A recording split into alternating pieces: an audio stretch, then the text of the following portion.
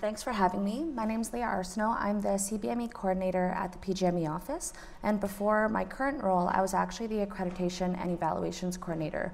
So I've worked with our programs, and I work with the Royal College for the last 5 to 6 years, and especially with CBME really taking over. If you guys have been to ICRE, I think nearly every stream has a little bit of CBME in there. So I know that cardiology is only launching CBME, I think in the next 2 years. I forget exactly when. So, but the important thing, the reason why I'm here today, is just to introduce the new platform that we're going to be using at the Faculty of Medicine.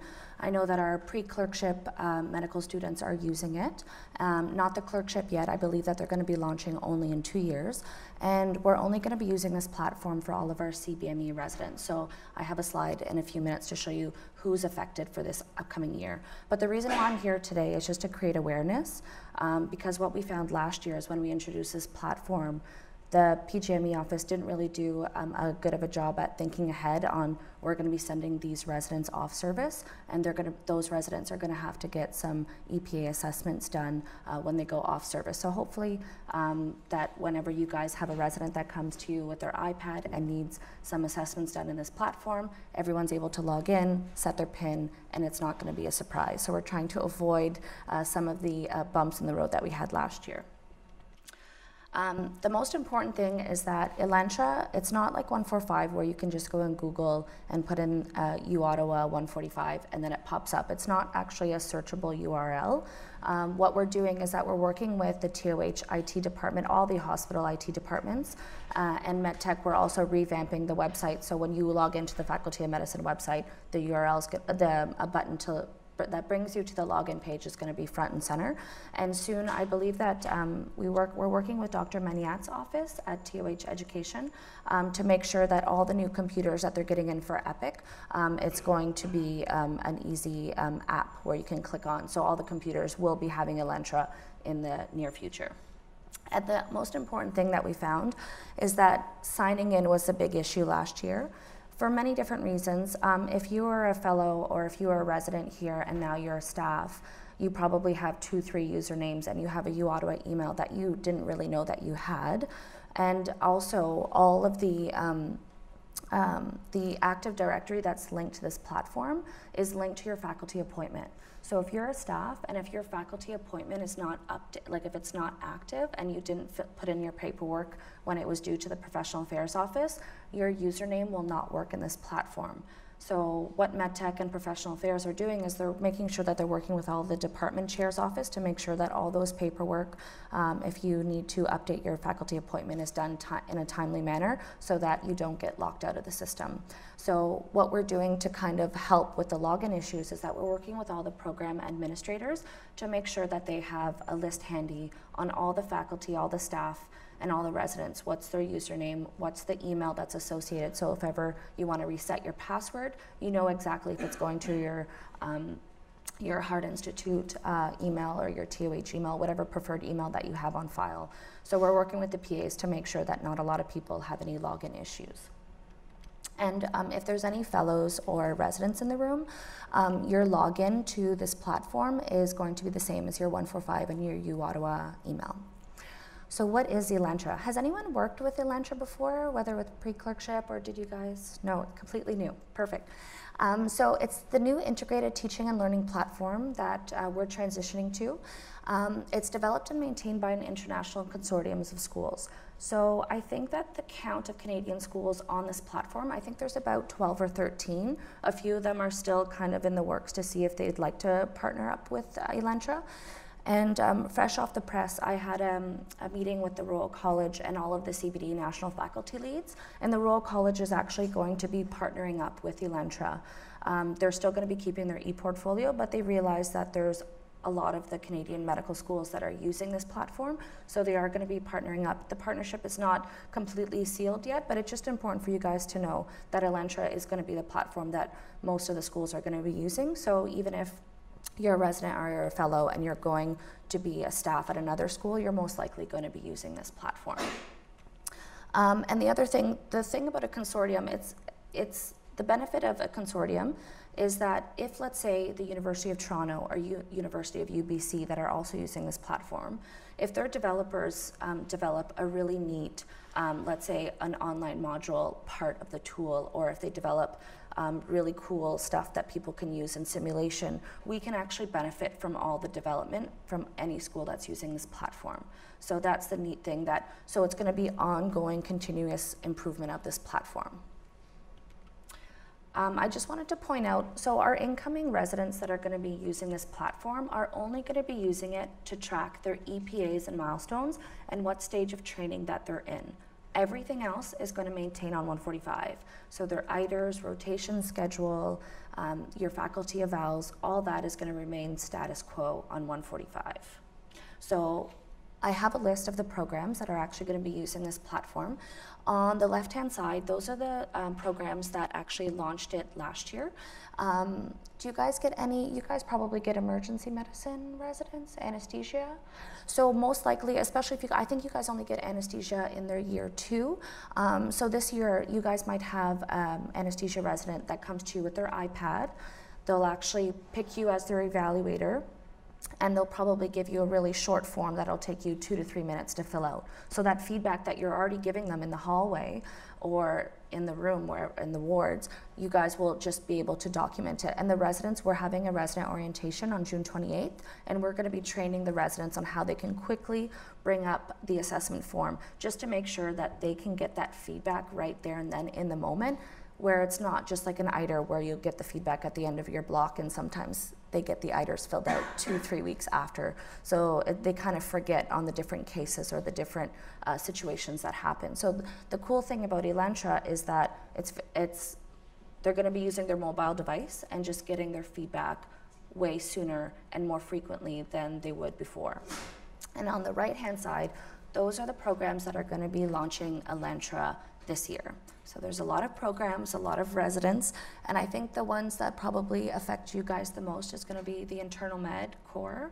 And I believe that Dr. Boyle, or they have a CBD lead, Dr. Dominic Yell, is going to come in eventually, just to kind of explain, you know, what are the EPAs that our internal med residents are going to likely come to see you in the cardiology ward, or so they're going to be explaining the expectations of the EPAs.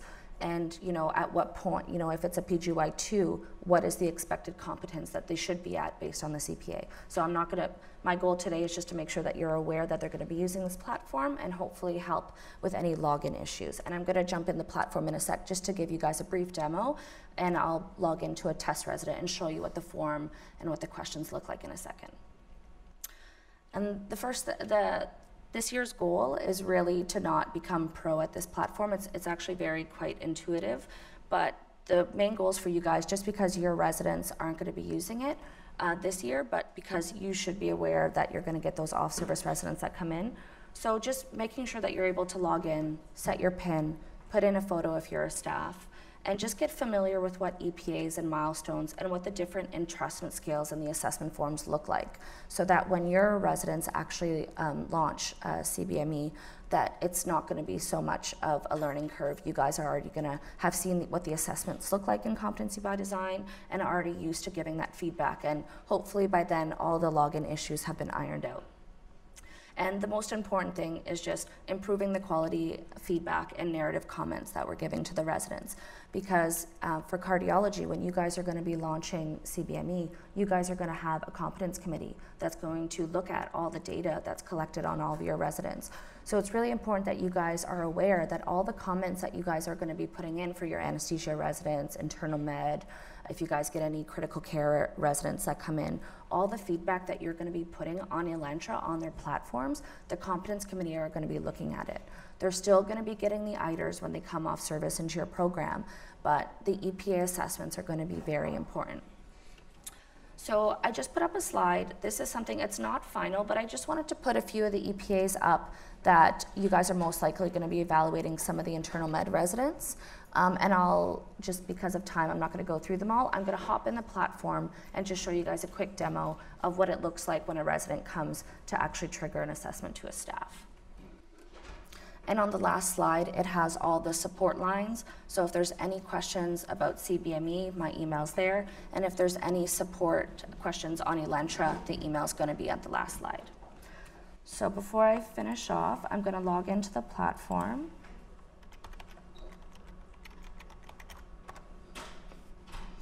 And I think I mentioned at the beginning, but because you guys are a subspecialty program, and you guys do have quite a lot of AFC programs in cardiology, I believe, some of the senior residents or trainees are going to be actually working with some of the internal med residents, I presume. So you, even though you're a senior trainee, you're able to complete these assessments on the junior residents as well. So I'll show you guys in a sec how you're able to set a PIN. So if ever you have a PGY1 come to you with their iPad, you as a senior resident or trainee are able to sign off on assessments as well. So first things first, the most important thing, if you guys forget anything I show you in this demo, just know that whenever you log in, all the users, whether you're a resident, staff, admin, you have all the helpful links on the left-hand side. So if you're a faculty and you want to look at some helpful screenshots on the platform, how to trigger an assessment, you just click on this faculty guide. It opens up a new tab with all the steps. So how do I set my PIN? How do I trigger an assessment? How do I view the EPA encyclopedia? So this guide is very helpful and it's available to everyone. So I'm going to just log in as a test resident right now just to trigger an assessment.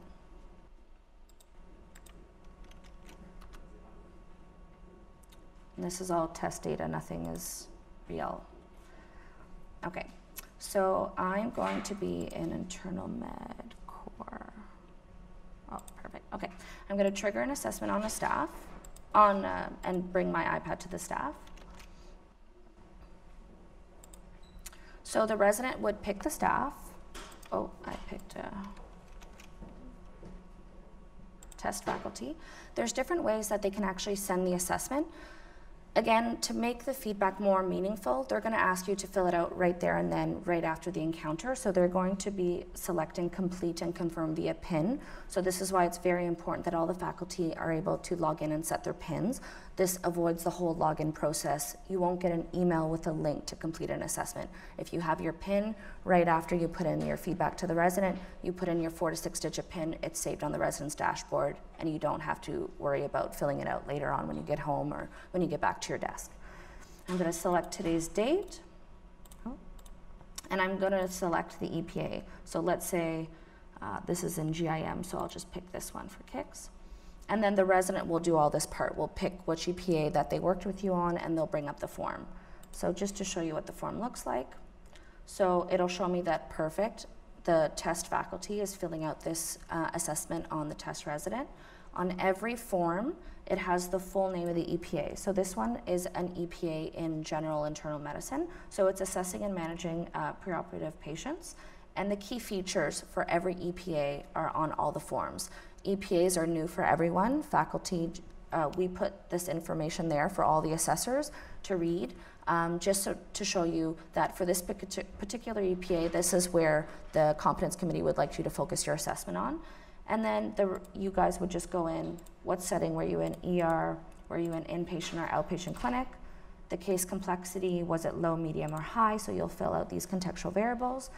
You would go through these milestones, and you would actually be giving that feedback to the resident as you're documenting it. So these are actually, so if you put in progress, a comment box might pop up.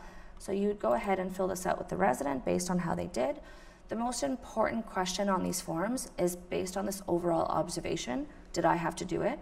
Did I have to talk the resident through? Did I need to prompt them from time to time? Did I need to be in the room just in case? Or did I not need to be there? The resident did a great job. So you as a staff would pick, where you think the resident's competence is based on this particular case. You'd put in some comments here to the competence committee. There's also always going to be a next step button, so you can give some next steps to the resident. And then after, you just go to the bottom, and this is where you save and submit via PIN. So I would go ahead, click save. I'd put in my 4-digit PIN. And the assessment is saved on the resident's dashboard, and your job as an assessor is done. So I know that I'm already past time. It's 8:32. Does anyone have any questions Most of this is going to be very resident driven. Just know that you as a staff, if ever a resident comes to you and wants to see a particular case, but you'd like to give them feedback on another case where you think that you can give them more constructive feedback, don't let the residents cherry pick the cases all the time. We found that that's what was happening. The residents would only go to a staff when they know that they did a really good job, and they'd be like, oh, can I get feedback on that patient where I just did a great job? But you as a staff, you're able to let them know, hey, actually, can we actually give you feedback on another case that we've done? So just that was probably the biggest thing that some of the residents were telling us, that they'd only feel comfortable going to the staff and asking for an EPA assessment when they know they did a good job. The whole point of CBME is to get constructive feedback so that they can improve. So just to finish off, Dr. Boyle, and if any of these off-service programs that I showed you are going to be coming into your program, those program directors are going to be reaching out to Dr. Froschel or to the education lead in cardiology, just so that you as staff, you know what's expected of you when you get those off-service residents.